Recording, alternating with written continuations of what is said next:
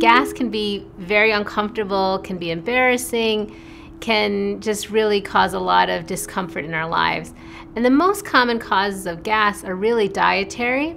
Either we're not digesting certain foods, like if we have an intolerance to wheat or an intolerance to milk, we tend to get very gassy when we eat those products.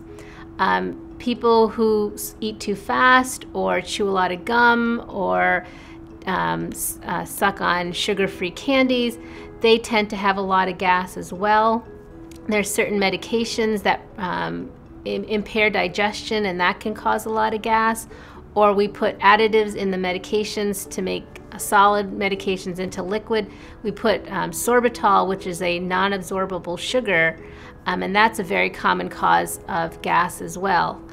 Anytime we have an imbalance in our bacteria in our colon, that can also cause a lot of gas as well. So there's a lot of different reasons of why we produce a lot of gas and why we have a lot of gas.